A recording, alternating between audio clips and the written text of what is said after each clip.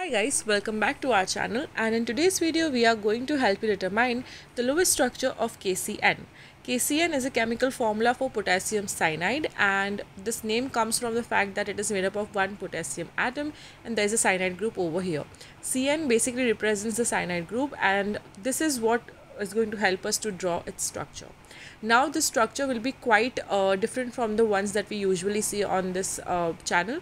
This is because it is made up of a metal and non-metal over here. Potassium is a metal, whereas the Cn is a group of non-metals that are bound together by sharing electrons. So what we are going to do is we are going to place the K that represents potassium over here, and as it is a group 1 element, it has one valence electron in its outer shell.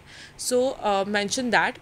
And then we are going to draw the structure for cyanide iron. So basically carbon and nitrogen share 3 pairs of electrons forming a triple bond and have one lone pair of electron each, and there is a charge over here which is a minus charge. So this is the cyanide ion and this is the potassium atom.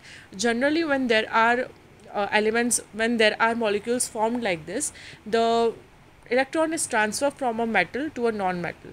So in this case potassium will not form a bond with cyanide ion. Instead it will give away its only electron to this ion and will acquire a positive charge, and cyanide ion as it is has a negative charge on it. So this is how you sometimes can write the Lewis structure of KCN ion, and we often also place brackets around potassium as well because there are formation of ions in these molecules. But this is the Lewis structure of KCN, in which you can see that potassium is giving away its only electron to cyanide ion and forming a bond like this. So this is the Lewis structure for KCN, and for more such videos on Lewis structure, molecular geometry, polarity of the molecules, make sure to subscribe to our channel, and thanks for watching.